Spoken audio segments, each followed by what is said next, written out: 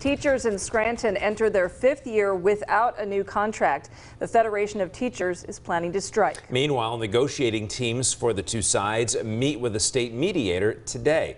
WBRE 28, YOU 22, Eyewitness News reporter Caroline Forbeck live for us in Scranton with the latest on this one. Caroline?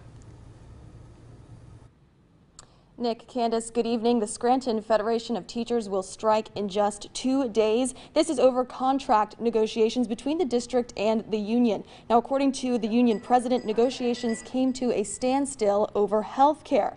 A state mediator is expected to meet with teachers and the district ahead of the strike.